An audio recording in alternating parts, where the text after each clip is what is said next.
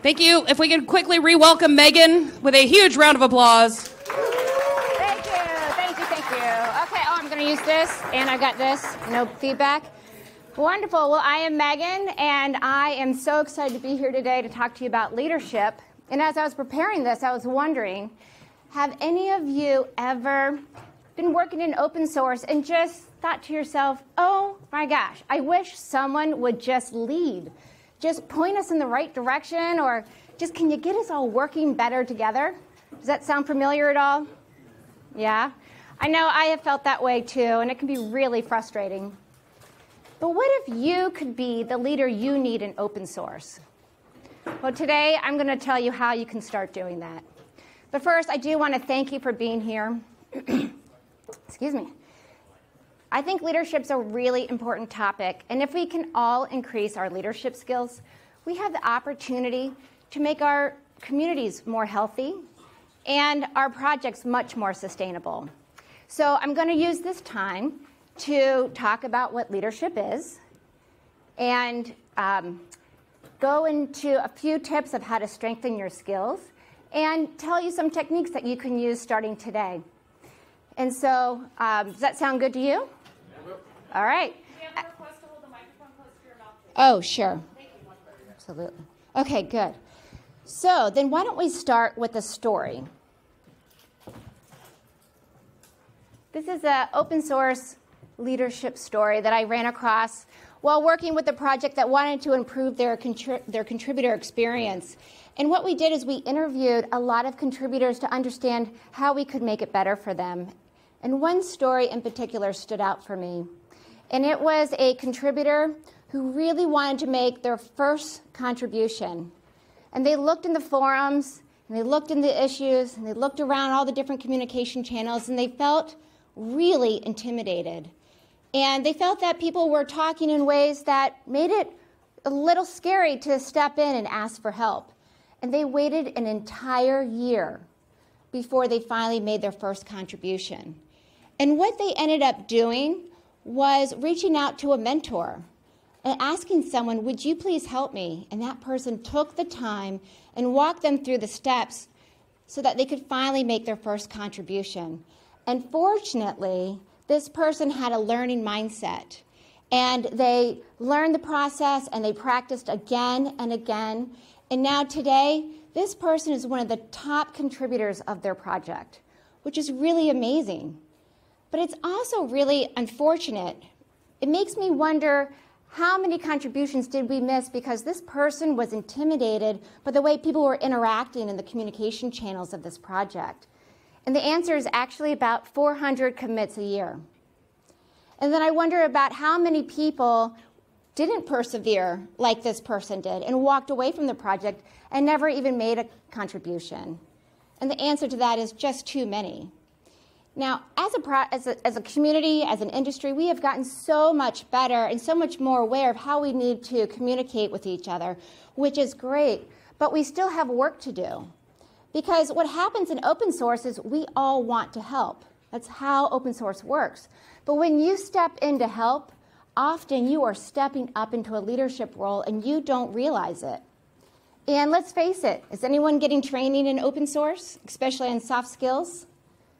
No, probably not. And so that's one of the reasons why I like to give this talk, just to start raising awareness on the topic of leadership. So I think that we have a lot that we can be doing together and to learn these leadership skills. So I want to unpack this a little bit for us. So the first question is, who were leaders in this story? Anyone? That's okay, I'm going to tell you. So the people in the forums, especially people moderating, they're leaders. They didn't realize it. They're just stepping in to help. There are people in the issues that are reviewing them. They are also leaders. The mentor who stepped up and helped this person is a leader.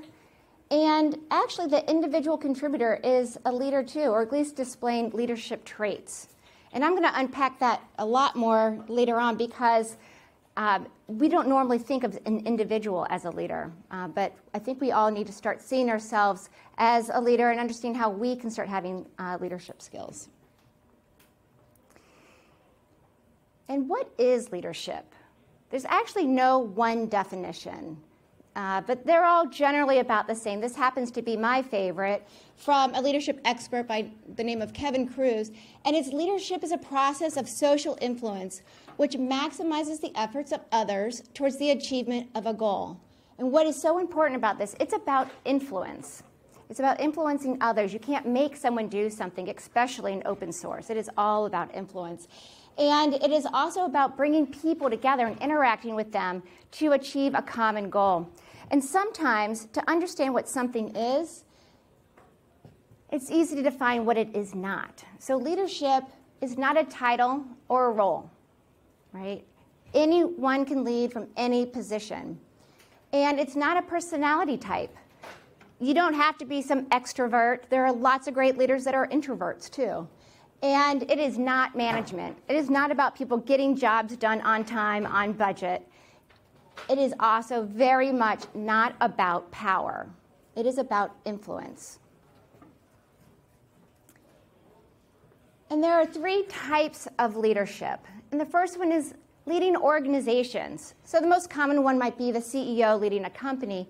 In open source, that might be someone like an executive director who's running a nonprofit.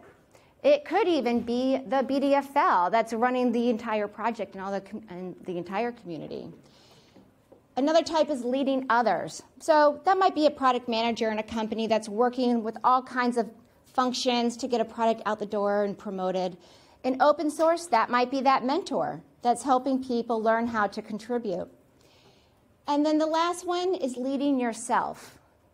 And this is very much what that contributor was. He was showing a leadership type of leading himself, and that means that you know how to manage your emotions and be able to control and shift them as needed so that you can have a productive outcome by working with someone else. And the reality is you can't lead others until you can lead yourself. Because as you take on more and more responsibility and more people are looking to you for direction, you have a lot of stress to manage. And you need to be able to control those emotions so that you can make everyone feel calm and confident so they follow you down the right path to achieve something together. So what do leaders do? Well, research from Harvard Business Review shows that leaders do several things as they're working with groups. They shape a vision. They translate that vision to a clear strategy. They bring teams together and reward them and motivate them. And they also focus on measurable results. So there is a clear outcome they're all working towards. They foster innovation in learning, and they are leading themselves while they do all of this. And this is exactly what that individual contributor did, actually. This person had a vision to make a contribution, and he had a new strategy. Instead of just watching and waiting, he actually asked for help from a mentor. He recruited that mentor. They became a team, and together they wanted to achieve that one goal, that one commit. And of course, he did foster innovation and learning, got really good at the process, really good at understanding the project. That's how he became a top contributor. And the whole time, he led himself through that whole journey so that he could achieve that. So while leaders do what they do, what kind of skills do they have to use? Does anyone know? Anyone want to call out a leadership skill? Communication. Communication's a good one. Any others? Negotiation. Yeah, negotiation's a great one too. Well, research shows that there's a lot. Why are you laughing? Because there's so many? Well, what's interesting about this is you inspire and motivate others. You display integrity and honesty, communicate, collaborate. And when you look at this, what you realize is that whether you are running a company or you are working in open source, to lead means you're not really relying on those technical skills that you have and all those amazing cognitive abilities. You're actually relying on soft skills. And research shows that, there are all the soft skills. Research is showing that 2/3 of leadership is actually reliant on emotional intelligence. And that's something we don't talk about very much in open source. Actually, we don't talk about it much in the world at all, which is a bigger problem. But, you know, if you think about it, we talk a lot more about our cognitive abilities, how smart we are. And we are really smart. We solve incredibly hard problems. But we need to start embracing emotional intelligence in our work because it's clearly the key to being good leaders in open source.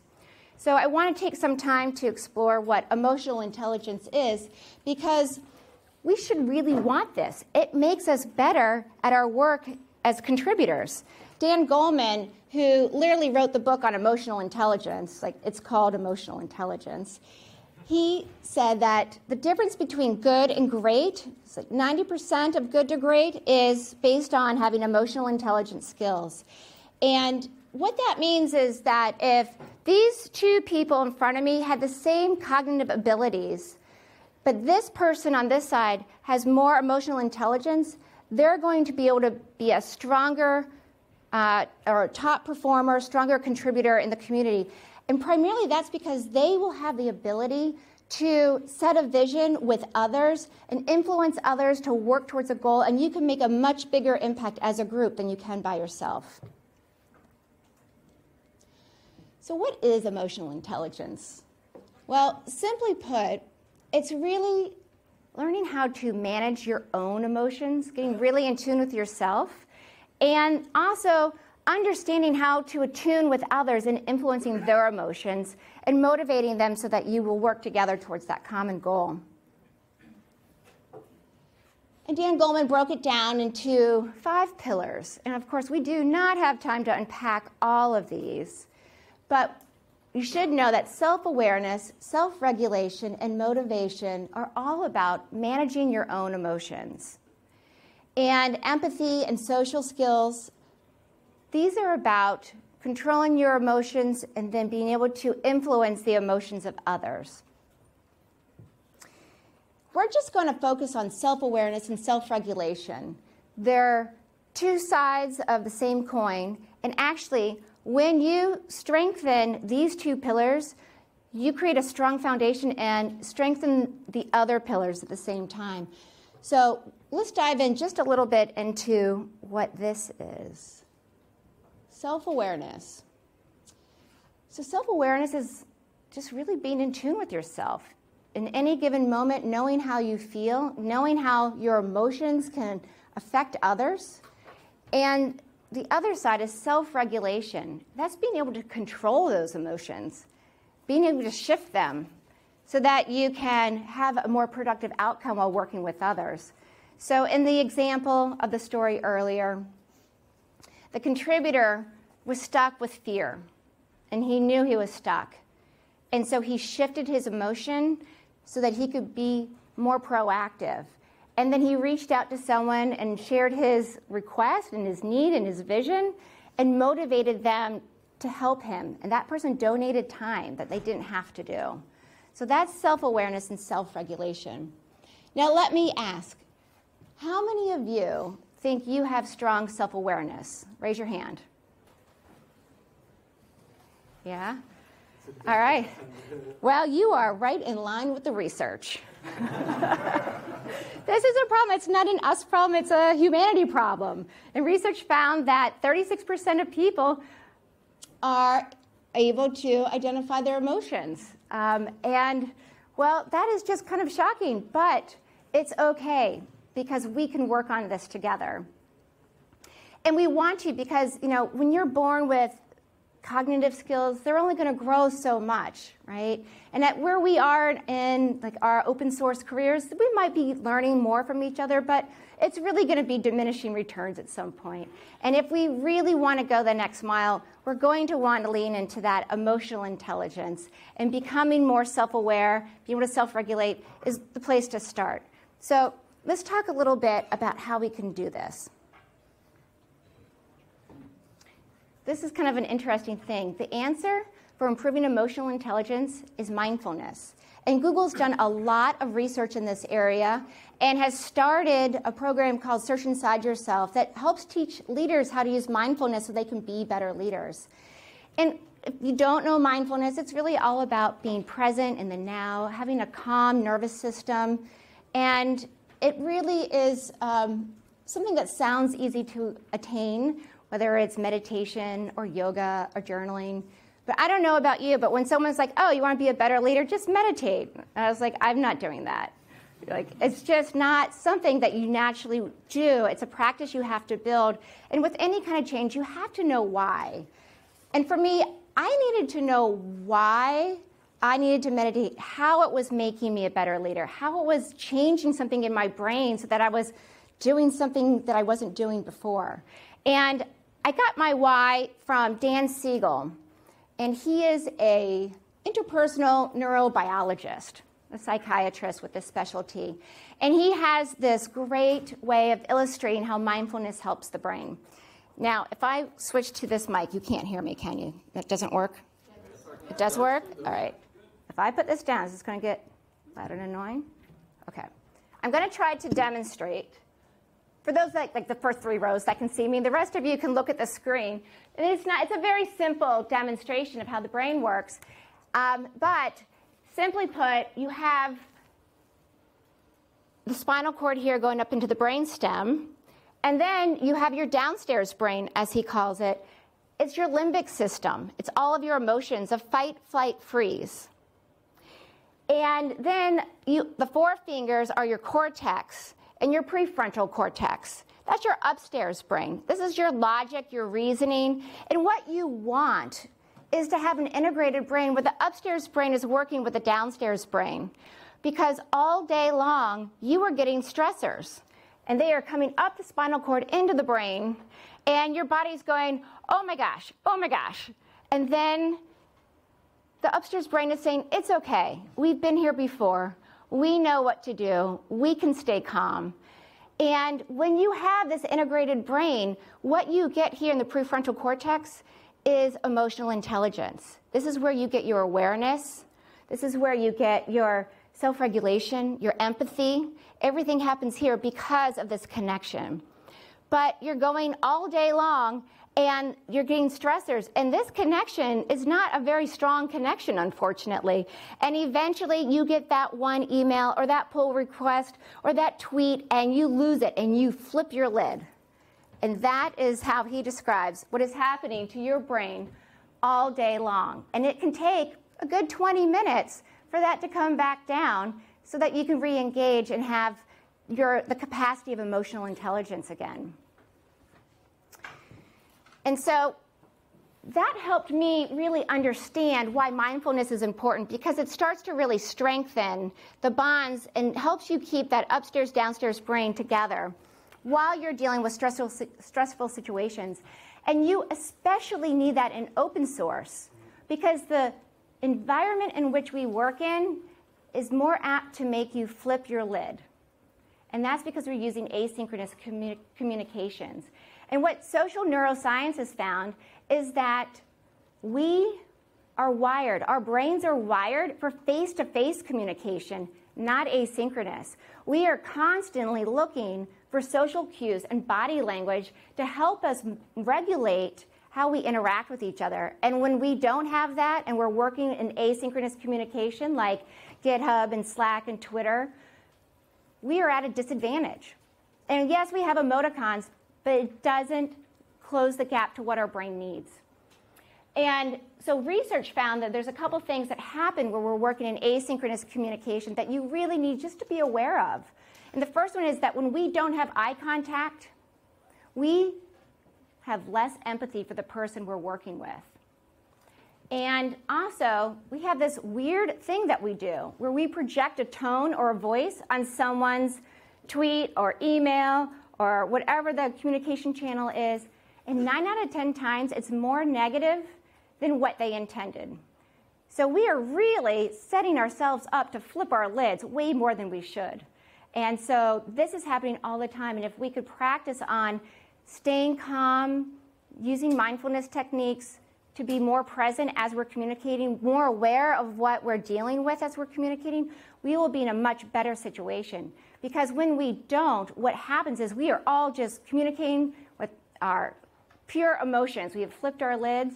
And when it starts to get really bad, like in Twitter, when we are just really arguing our point, suddenly our brain just flips a switch and we are fighting for survival, because being right suddenly becomes a form of survival.